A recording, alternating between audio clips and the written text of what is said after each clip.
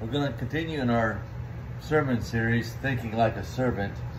And we're going to be talking today about God is pleased when we obey Him wholeheartedly. There's 5 different steps in this. And if you have not heard this sermon series we're preaching on, nor have you written this down, these are the 5 steps of what is we call thinking like a servant. And all. Number 1, God is pleased when we love Him supremely. Now, how do you please God? In Hebrews chapter 11, verse 6 tells us that God is pleased. What would be the steps to pleasing God? We can't pray to Him unless we know that He is God. He is able to do whatever we ask of Him to do. We don't tell God to do nothing. We ask Him because we are His children. We are His servants here upon this earth. So, in that verse it tells us about God being pleased. Well, how do you please God? Noah found favor with God because Noah pleased the Lord. In Genesis chapter 6. How do we obtain the same thing? Many in the Bible had found that they had pleased the Lord. So how would you do this? Again, number 1, God is pleased when we love Him supremely. What does that mean? We love Him above all others. We just don't love Him half the time. We don't just love Him when we think about it once in a while. We just don't love it when somebody mentions God or mentions Him. We do it as a daily practice, a daily habit. It just comes natural that we love Him. And we put Him above all. Even our spouses, even the things that we love the most here upon the earth, God reigns supreme over those as well. I know it's probably easier said than done, but that's what God wants out of us. He loved us enough to give us His very best, His Son on Calvary's cross, a one-time deal. I want you to know how powerful God is. We talk about this, but we don't fathom the surface of this. Get underneath the surface and go into the depths of what we're saying. God put His Son upon that cross, and He died because He loved us. Not only the Lord loved us, but the Father loved us. And He put Him upon that cross to die. And He died for all mankind at one time. I want you to fathom what I just said. He died for all mankind at one time. What does that mean? That means there's no other God upon this earth, not even Satan, that has that kind of authority to do that. So, God is pleased when we love Him supremely. Number 2, God is pleased when we trust Him completely. Trusting people right now is so difficult to do because the art of deceiving is worldwide. It's global right now. People will deceive you to get what they want and nothing else. But God's not like that. God wants us to trust Him for our benefit, not just His. So number 2, God is pleased when we trust Him completely. Number 3, God is pleased when we obey Him wholeheartedly. Notice how Abraham obeyed God wholeheartedly when he had to sacrifice Isaac. Notice in the Bible, in different times, where people had to sacrifice whatever it was. And God knew the hearts. God knew the hearts of Job. He knew the hearts of everybody, including us today. He knows how far we can go and how far we will obey Him. Number 4, God is pleased when we praise Him and thank Him continually. And lastly, number 5, God is pleased when we use our abilities. Whenever you use your talents, your abilities, you glorify God. Have you ever thought about that? That whatever you do, that God has given you, that no one else can do but you. When you use these abilities He has given to you, when you use these talents He has given to you, you glorify Him. As Jesus glorified the Father when He was upon this earth, we glorify the Lord and glorify the Father, which was in Him. Now, here's the meat. Get into the lesson. God is pleased when we obey Him wholeheartedly.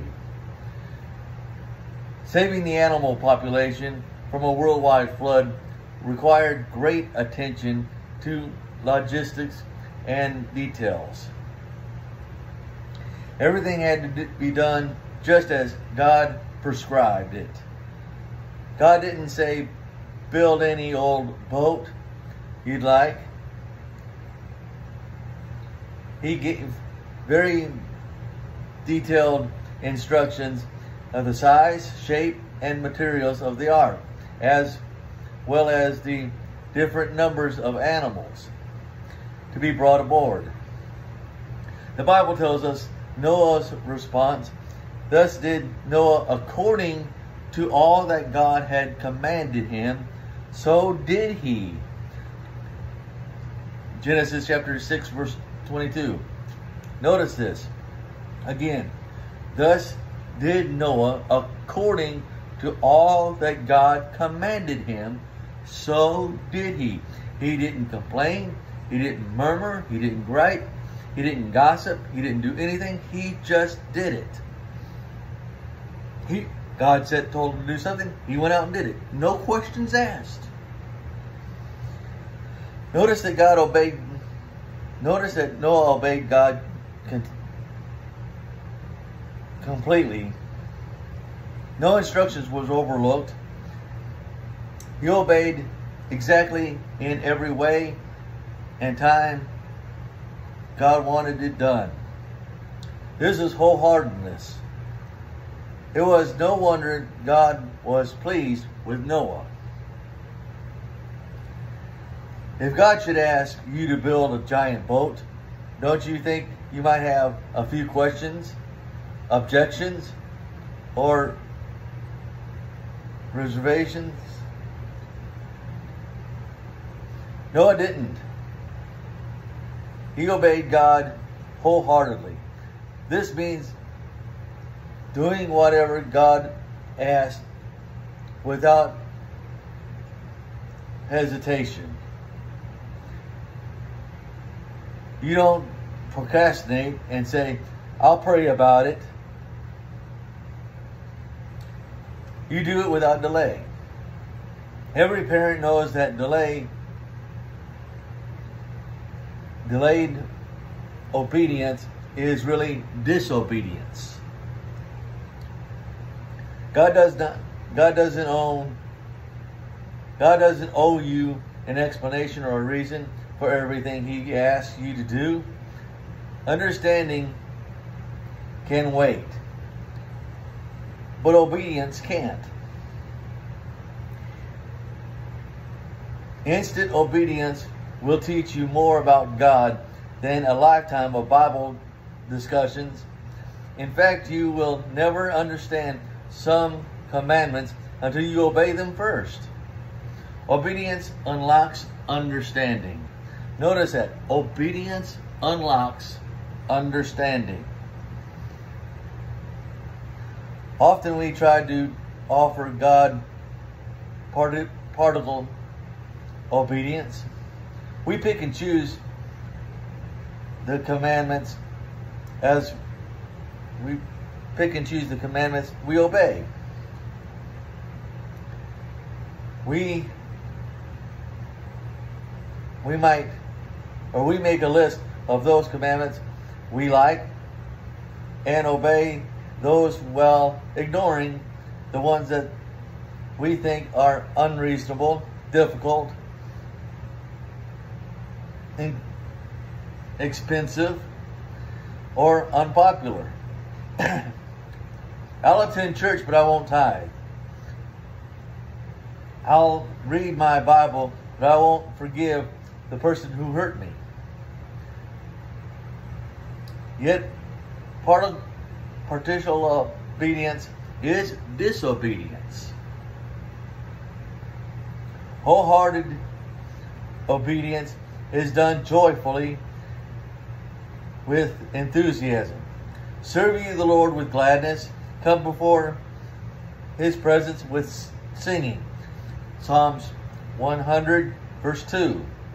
Teach me, O Lord, the way of thy statutes, and I shall keep it unto the end. Psalms 119, verse 33.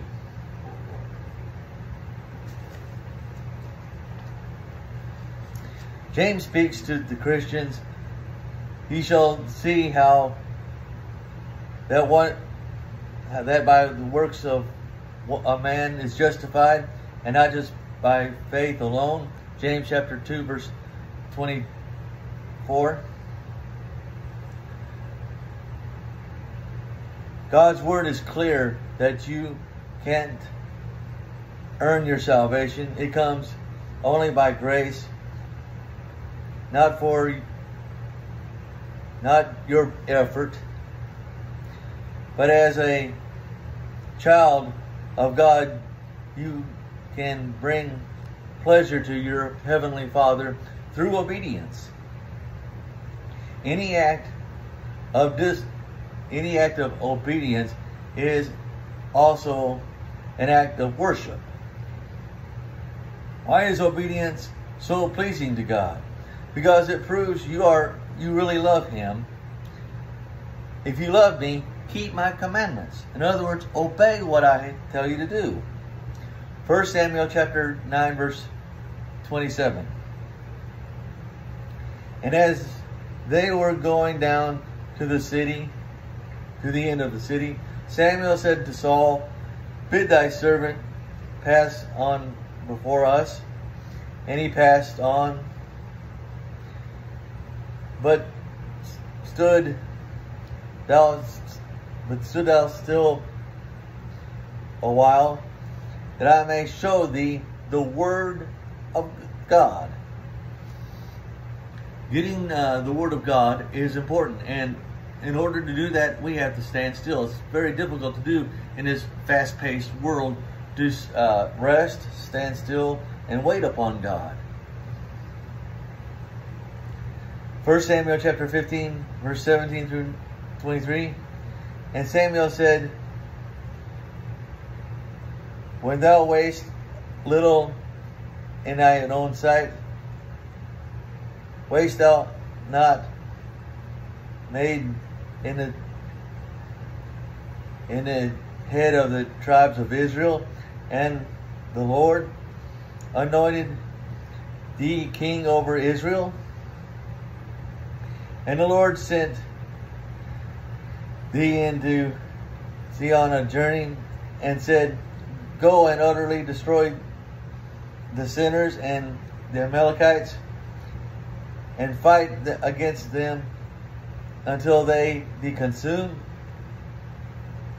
Wherefore then didst thou not obey the voice of the Lord, but didst fly upon the soil, and didst evil in the sight of the Lord? And Saul said unto Samuel, Yea, I have obeyed the voice of the Lord, and have gone the way which the Lord has sent me, and have brought Agag, the king of Amalek,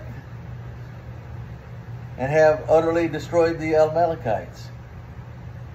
But the people, now notice this, but the people took of the spoils, sheep and ox, the chief of the things which should have utterly been destroyed, to sacrifice unto the Lord by thy God in Gilead.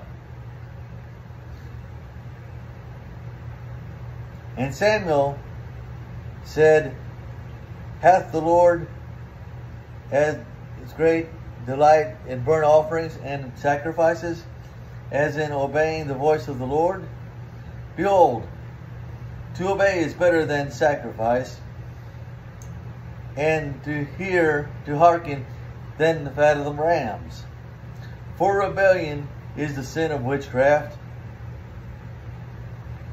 and stubbornness is as iniquity, and idolatry. Because thou hast rejected the word of the Lord, he has also rejected you from being king. Thee from being king. Notice that Samuel, or Saul here, when Saul was put under the counsel of Samuel, the judgment of Samuel, notice here that he tried to plea bargain and put it off on the people. Many times that we are examined or cross-examined, we put the light and shine the light on someone else. Someone else is to blame, but for our sins. Here, the people wasn't under the microscope, but Saul was, on account of what Saul didn't do. Saul did not use his authority over king. Okay, he would say the people did it. Well, call the people out and punish the people for doing this. They were not supposed to do that. They acted upon their own authority against God's commandment. So they needed to be punished. But Saul didn't punish these people. So therefore, Saul had to endure the punishment on this. So he favored the people over God's commandment, and therefore that was wrong for Saul to do. Now, God is pleased when we praise him and thank him continually. That word continually doesn't mean just do it at the church. All right? That doesn't mean you just go to the house of worship and worship the Lord and about an hour or two on Sunday morning and that's it. How would you like to be in church services more than just 2 hours a day? We have churches set up that, you know, you just go in there for 2 hours a day and that's it. What would happen if you had to eat just two meal 1 week? When God set all this up, he set all this up that we might do it continually. Paul and Silas was not in church at midnight in Acts chapter 16. They were in prison. And they were praising and thanking God there.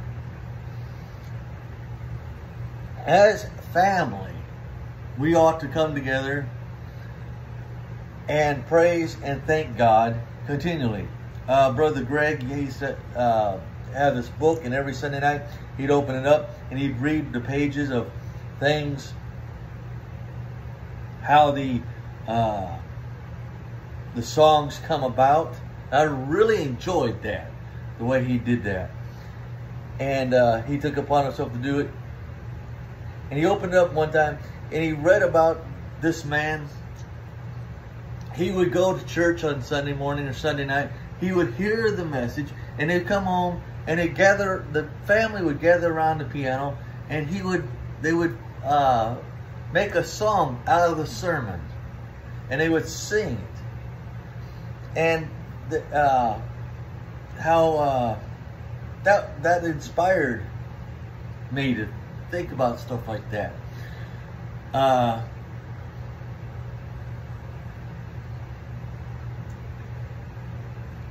Pleasing God is something an individual can do 24 hours a day, 7 days a week.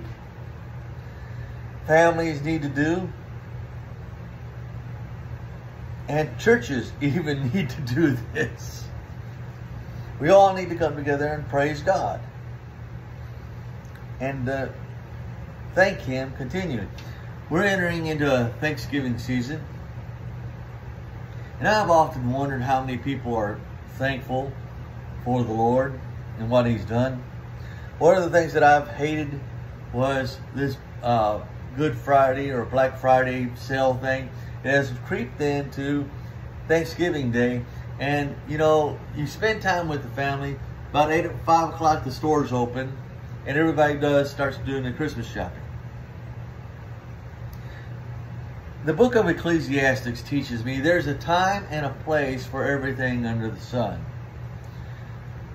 On Thanksgiving Day, that is the day that we need to be thankful. We set aside, this is the only nation that has done this. There is no other nation that has set Thanksgiving Day aside to praise the Lord.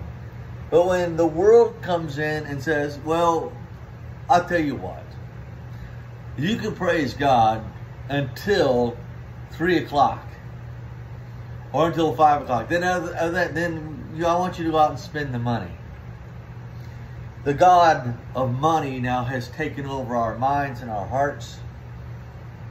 And that's all we're consumed by. And that's not pleasing to God. God wants us to please Him by praising Him and thanking Him as often as we can and as much as we can. In saying that, few things feel better than receiving heartfelt praise and an application from someone else. God loves it too. He is pleased when we express our adoration and gratitude for Him and to Him. Noah's life brought pleasure to God because he lived with a heart of praise and thanksgiving. That's the problem with us today. Do we live every day with a heart of praise and thanksgiving to what He has done for us?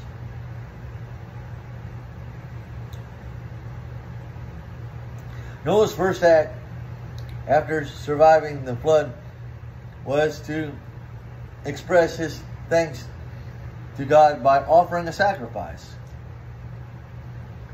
Genesis chapter 8 verse 20.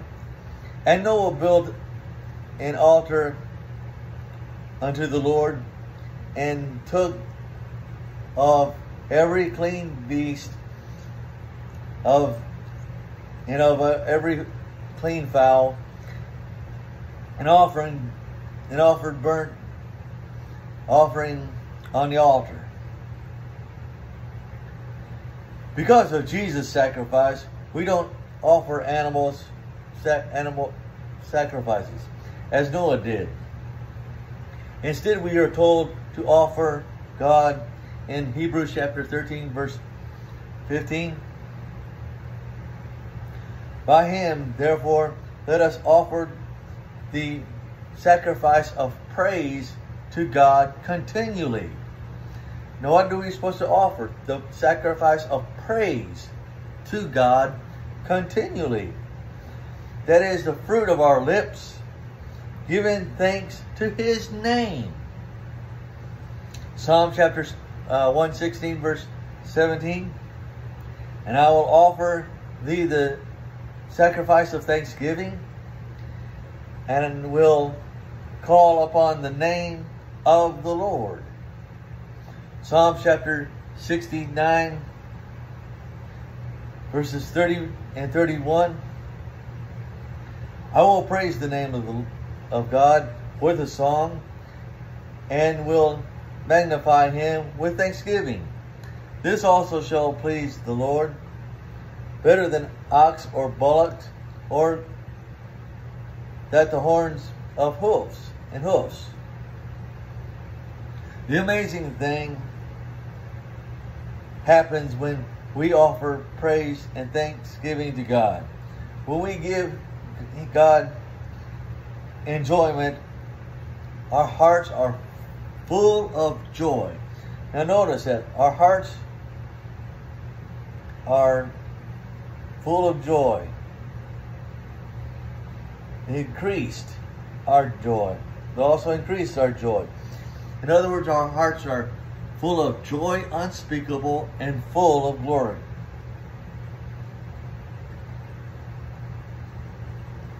Psalms 68 verse 3. But let the righteous be glad. Let them that rejoice before God, yea, let them exceedingly rejoice. Again, but let the righteous be glad. We have something to be glad about. We have someone to be glad about. Someone outside the worldly system. Let the world be miserable and go on in despair and without hope and everything. But we be glad in front of the people. Let them rejoice before the Lord, before God. Let us rejoice before God. Yea, let them exceedingly rejoice. Why? Because we have something to be thankful for, something to praise. We have someone to praise in who has conquered death, hell, and the grave, who has conquered everything, and we can rejoice in Him, that through Him we might do it also.